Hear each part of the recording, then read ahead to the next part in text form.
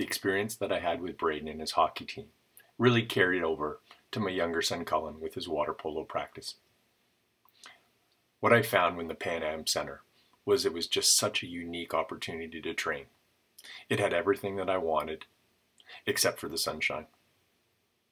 What I was able to do was crank out a workout, but during the rest opportunities, I had a chance to watch Cullen. Water polo practices sometimes lasted for 2 hours. The slogan for Fitness in a Bag is fitness where you are. Whether it's a playground, a court, or in this case the Pan Am Center, fitness doesn't have to be crazy. It just has to be effective.